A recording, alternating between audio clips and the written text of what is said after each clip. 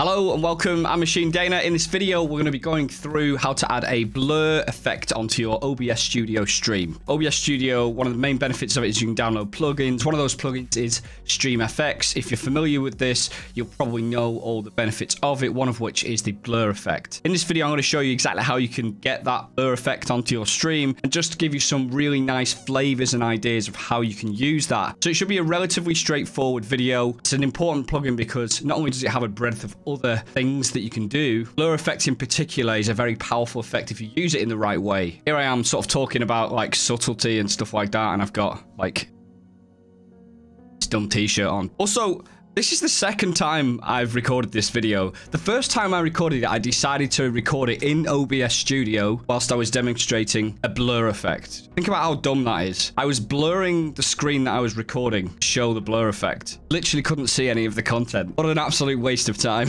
If you find this useful, hit the like button, feel free to subscribe, and also, you're more than welcome to check me out at twitch.tv/Machine Dana. Let's go. Okay, first and foremost, we need to be going to obsproject.com. It's like this link here. I'll link it in the description below. You can also get the GitHub here, where it's got the download files. It's located at the bottom. I'll also link another video below, which shows you how to install plugins. So I don't need to get into that too much into this video, but basically you need to install this plugin called StreamFX. You do get lots of different options in this, like 3D, transforms, glows, outline, shadows, signed, distance, field, source mirrors. Source mirrors in particular is very powerful. I'll talk a little bit about source mirrors in the context of using blurs, which is obviously the main point. But I will be doing videos, I'm sure, on most or all of these effects in some form or another. Once you've installed StreamFX, there's a number of different things that you get. For example, you can add a source mirror here, which allows you to mirror an existing source without changing it. You make a change to the original source, it will apply to the mirrored source, but if you make a change to the mirrored source, it will not apply that change to the original source, if that makes sense. So there's quite a lot of flexibility that gives. Next, we get onto filters. So right click and filters onto a particular source, and there's a number of different new filters that are applied as well. For example, 3D transform, and of course the blur effect. So to add a blur effect to any source, you simply right click that source, click on filters, click on the plus icon here and blur. You name the blur, then you get a load of different blur related options here, and these are the options we're going to go into today briefly, and then we're just going to show you some of the ways that can be applied onto your stream, and hopefully that'll give you some good ideas on what you can do with your stream. Fortunately, if you are using Streamlabs OBS, there basically isn't a way to do this as far as I'm aware, and if there is, let me know. I'll make a video about it. Streamlabs seems to get like quite a lot of bad press sometimes, a little bit bloated, it takes up a lot of CPU usage, but there are a lot of good things about Streamlabs OBS. They really do have their pros and cons, those platforms, and I've used both platforms quite a lot. Most recently, I've moved to OBS Studio. The main reason for that is the plugins will allow me to do more complicated things on the stream, and that not only gives more content for you guys, but also means my own stream, hopefully, will be more powerful. Powerful, the right word? My stream will hopefully be able to lift more weights. Do you even lift, bro?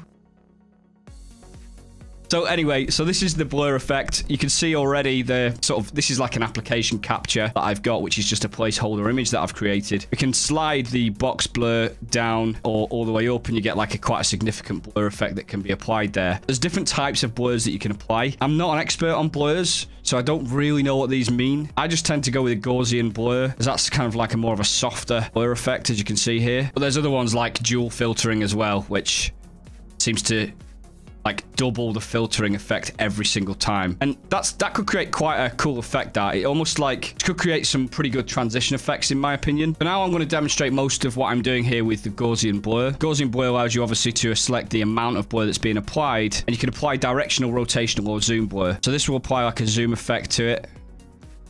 See there, it's separated away from itself a little bit, and you can also change the center point as well.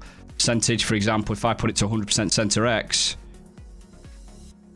it then moves more to the side, the blur, rather than a diagonal. If I just swap these around briefly, just apply the blur, you see the blur then goes north-south because we're 100% fixed on the y-axis. Hopefully that gives you some flavor of the types of things you can do with the blur. Some other things you can do here, back to the Gaussian blur here on the area blur. And now we're going to do a step scaling. So what a step scaling actually does here, and I'll demonstrate it, it increases the percentage by which in the X or the Y axis, X and the Y, I don't even care. It increases the X and the Y axis percentage in which the blur pulls. So if I do a step scale for X, like up here, you'll see when I apply the blur, it will pull to the side a lot more.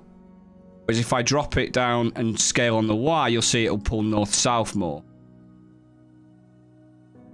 And that's the effect it applies. So there's quite a lot of flexibility built into this plugin, and it's very powerful depending on how you particularly want to use it. Now, for most people, a basic, straightforward linear blur is probably going to fix most of the ideas you might have to apply this, but it's just to let you know. I just want to talk briefly about the applying a mask. This is quite a cool one. So for this next blur effect, I'm jumping into the camera, same camera I was using for Streamlabs OBS to record to make sure I didn't blurring issue I talked about earlier. Anyway, I'm now in the camera within OBS Studio to demonstrate the mask effect on cams. I've now got a camera source that's open within OBS Studio. If I now open up that camera effect and go on filters and apply a filter to this, just move this slightly to the right here.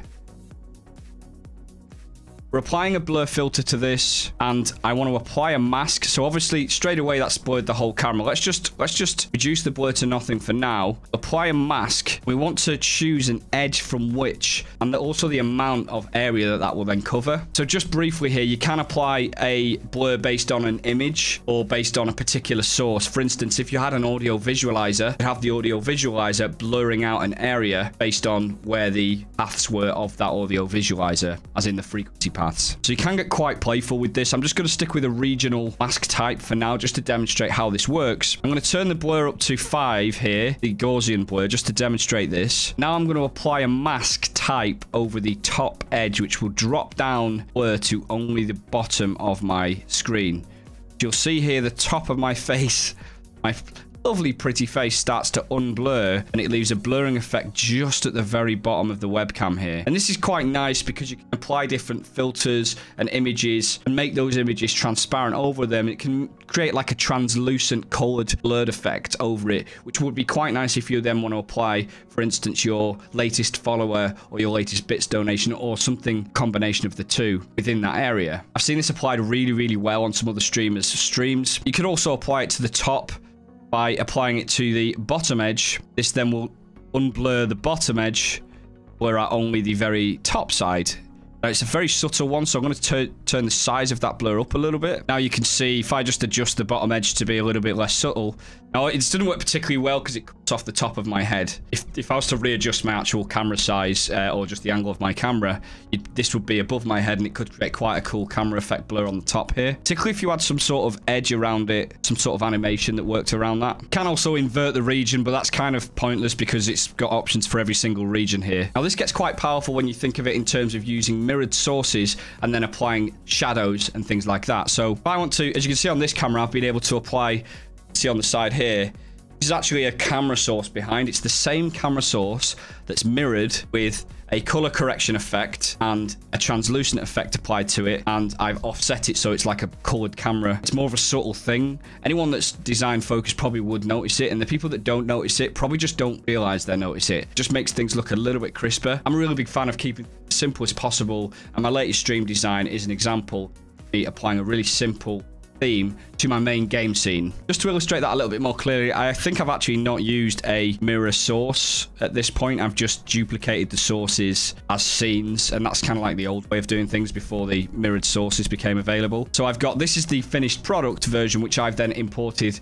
as a source using the scene. But then we've got a square cropped cam, which is just a cropped version of the cam on its own. Then we've got a square blurred cropped cam, and if we right click here, not the source but actually the scene, see the scene itself has got a number of different filters. So we've applied a blur here, a Gaussian blur over an area, over the whole lot. Applied a color correction here, brightness reduction, and then also a opacity to it, so it's made it semi-transparent. And then we've made a color grading, just changes the blue lift to add the purple effect. So what we're left with is two different sources, one which is the main cam, one which is the blurred effect behind it. And hopefully this just gives you some ideas of how you can use it. Some of the ways that you can use this, you could in theory apply like a blurred effect to your base assets, so that when you're having like a zoom effect on your main cam, blur out the background to put the focus on you briefly. Then you could switch back to the normal game scene and unblur the live scene and sort of reduce the size of the cam. That's one of the effects that I'm intending to apply on my stream, whereby it blurs out the background when there's a zoom effect on my cam. Gotta be careful how you use that though, and it's worthwhile having different options because sometimes you might want to zoom the cam but actually still see what's behind you. So for me, I'm probably going to have a blurred zoom and just a unblurred zoom option on my stream deck once I've set those up. The way you would do that is you'd simply right click